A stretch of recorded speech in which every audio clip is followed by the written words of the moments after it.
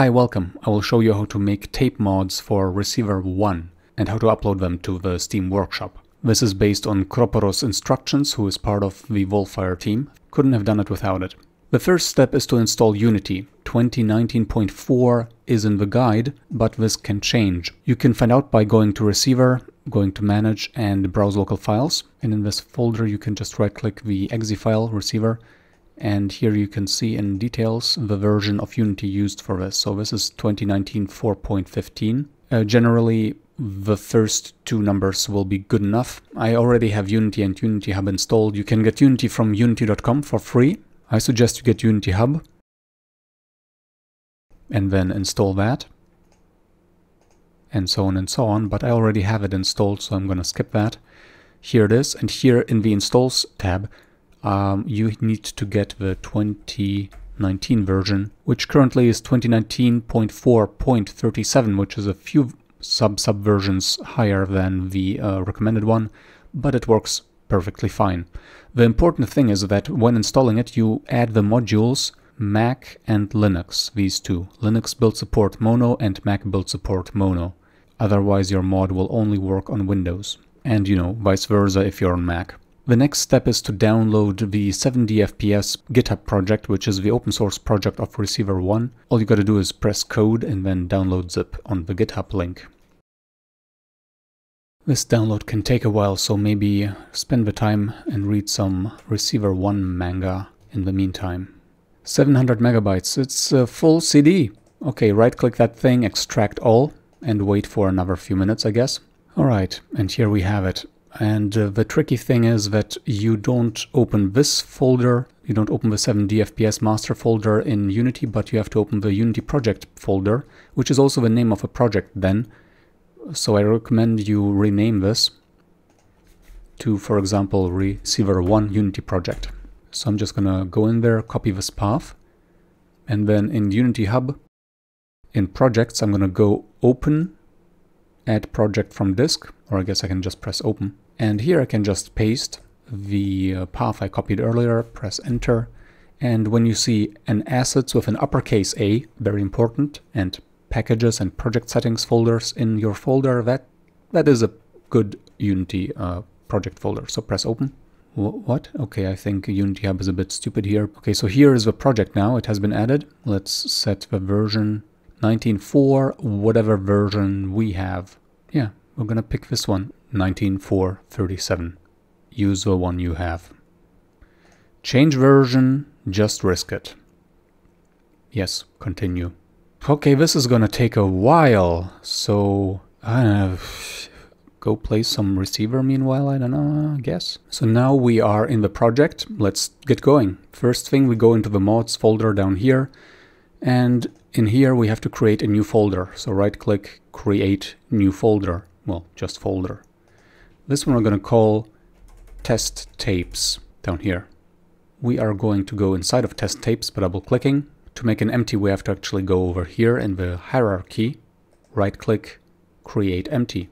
And now let's drag it over here. We're going to rename this, rename. I guess tape underscore holder is a fine name.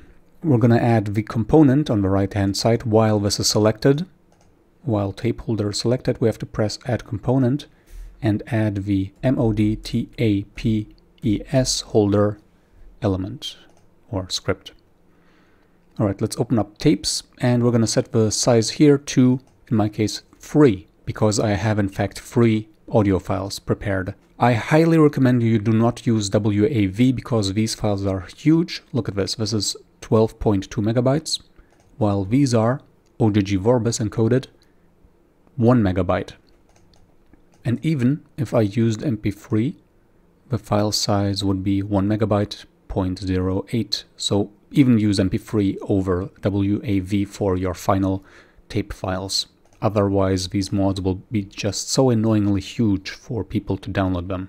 Well, I'm going to use OGG Vorbis because it's the most compact and other reasons, and I'm going to drag them over here. Great, I can listen to them here as well. If you must know, I used Google Translate's read function. And if you are curious where to get the texts in different languages for receiver 1, well, I hope you have receiver 2, because when you go to receiver 2, manage browse local files, you will be able to find in receiver 2 data, streaming assets, and then locales, the different languages. For example, Korean, and then OpenUI strings. And here you see all the texts. For example, perpetual set. Oh, I guess there is no Korean translation, or it's incomplete. Alright, in that case, let's go to the Japanese one, which I already opened. Here, perpetual set, here you have it in Japanese, and you just need to get rid of the new line character, or rather replace it with new lines. Alright, so back to the tape holder.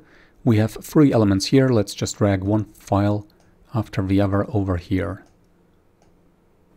Done. Oh yeah. Let's see, what if we just name it something else? Yeah, we can just click set name to tape holder. That's nice. Okay, now in the Volfire menu, we just have to export mod. And we are working on test tape, so we're gonna use test tapes and select folder. Yeah, I don't know why it's importing all this stuff, but it's working, I think. Alright, that's done. Hardly took an hour. Just kidding. Alright, let's go to Volfire and open mods path. Just so we know where it is, it's over here in mod file test tapes. Here you can see the standard thumbnail, which, well, it's a thumbnail. You can make your own thumbnail by just editing this, for example, and maybe you render something in Unity and then put it in here. I'm just gonna be lazy and add a little bit of warning. Okay, so that's my thumbnail now. And now what we can simply do is actually start a receiver 1. Press escape and options and go to the show mod UI thing. And here you can see the test mod. Oh, test tapes is actually called like that. All right, let's show the info. Yeah, this is what we see about, this is what the game knows about our mod. So let's disable my other tapes. To test it, we're gonna load apartments. Hey, tape. レシーバーの中にはメッセージを信じているのに、that's the audio that I 発信源 added. を直に聞くことができない者もいる。我々はメッセージの受信を補助するクリアテープというマインドテクを開発した。Okay, so now in the mod UI, you can modify the info. So let's call this test tapes Japanese TTS. Let's call it free test tapes. Just some test tapes from the Japanese translation of receiver 2. And let's give the tags tapes, and TTS. Man, I don't even know if I should write it, but okay, Ivan plays. And sure, I'm not going to update it, so it's going to be 1.0. I'm going to make it private for now. We can still make it public on Steam, and I'm going to upload it to the workshop. I'm going to update the local metadata first. I don't know if uploading it does it as well. Probably yes. Alright, waiting for that. I don't know if this... okay, yes. Preview file, yes, and done. Okay, so now in the workshop, let's go to the workshop. We can go to most recent, which doesn't show the just uploaded files. But if you go to your workshop files, you will see it here. And it's currently hidden. So I'm gonna go to change visibility and make it public. But first, I mean, you can also change the title and description here. You can add and edit images and videos, but I'm just gonna make it public just for kicks. And that would be it. Alright, fellow receiver friend, if this helped you, I hope you have fun. If you're gonna record and upload one of the translations, please make sure to remove all the clicks that you record in your voice. Let me demonstrate. This is just a test recording of my voice. And this over here is a click. This is just a there's this clicking over here. In Audition, there's this great function, diagnostics, declicker, medium reduction should be good enough, scan and repair all. This is just a test recording of my voice. So I really hope you have Audition, because I don't think Audacity has anything comparable. And once you have all the files recorded, please test them in-game and compare them to the default tapes. Make sure they are the same volume. And once you have an audio file which has the correct volume, you can match them also in Edition by going to match loudness, dragging all the files here.